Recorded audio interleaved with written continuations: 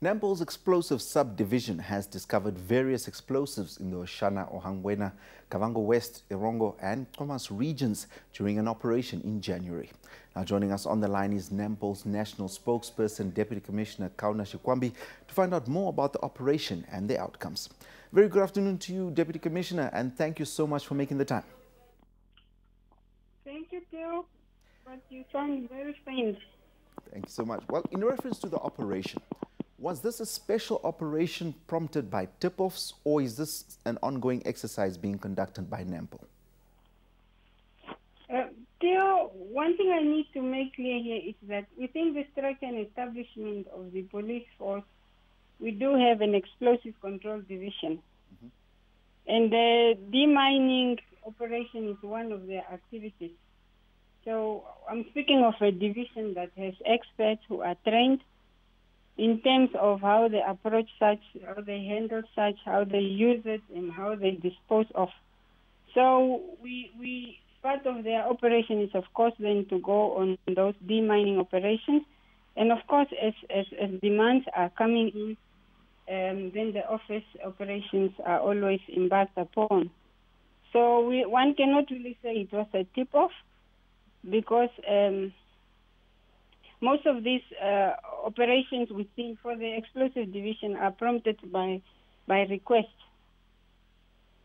And that has been a norm, especially by companies as well as schools, that prior to construction or prior to any construction in that regard, they submit a request to the Office of the Inspector General, so as then the IGP can avail the experts to do the demining operation.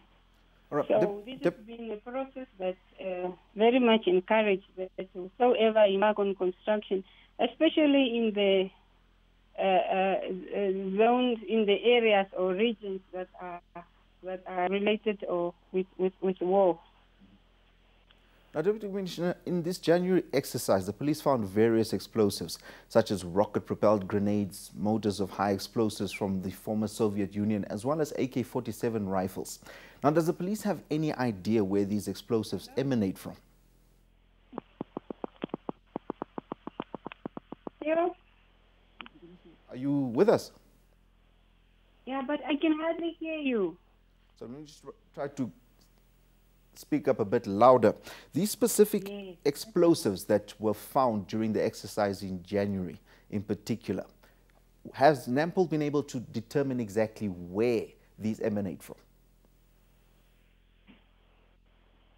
Obviously, they are from pre-independence era. And the police, we only detect these objects in most instances, as I've alluded earlier, during construction processes, or when discovered by individuals during cultivating time, or when children are found to be playing with such in the fields in those regions I've mentioned.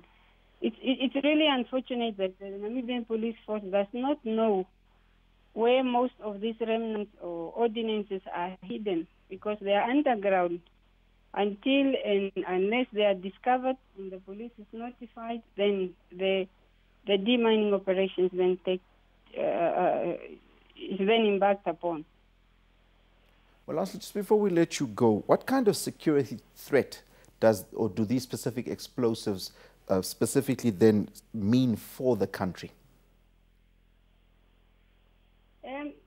These are dangerous objects. The past years, we have run a very successful campaign which lingers in most Namibians' mind, the Don't Touch It Reported campaign. And these unexploded ordinances really remain a predicament or a concern in Namibia. Of course, one can say that it jeopardizes the inhabitants in those regions, the northern parts of the country, and of course their livestock as well.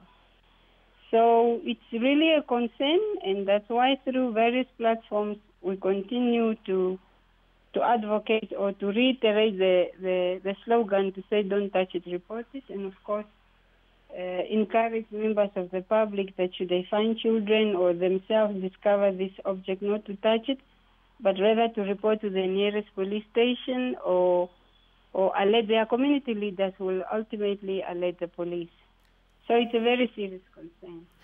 We don't know when it's going to end, because, as I have said, these objects remain unhidden unless or until any of the war troopers will come out to point out where these objects are hidden. But all in all, really, they are dangerous, and we continue to caution the members of the public not to touch it, but to report it. Now, you mentioned earlier, Deputy Commissioner, that some of these items are found with children playing or whatever the case may be, some also from tip-offs. Now, for those that were found in possessions of people who did not willingly give these up, have there been any arrests and people charged? I'm not too sure whether we have such a record of where we have individuals who have discovered unexploded ordnances or remnants and hesitant to surrender them to the police. I'll have to go back to the explosive division to determine such, but as I have said, these are dangerous objects. Nobody knows, unless it's those experts who know the lifespan of such, and it's only them who can dispose it of or use it or handle it.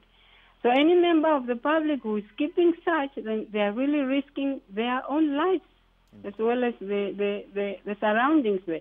We are encouraging that should such be detected, it must be reported. And none whatsoever should keep it for themselves, because what do you use it for? So we are encouraging the public to report. Well, Deputy Commissioner, thank you so much once again for making the time, and we wish you and your team all the best. Thank you, Theo. Well, there you have it. That was NAMPOL'S national spokesperson, Deputy Commissioner Kauna Shikwambi, briefing us on the operation which uncovered explosives in various regions around the country.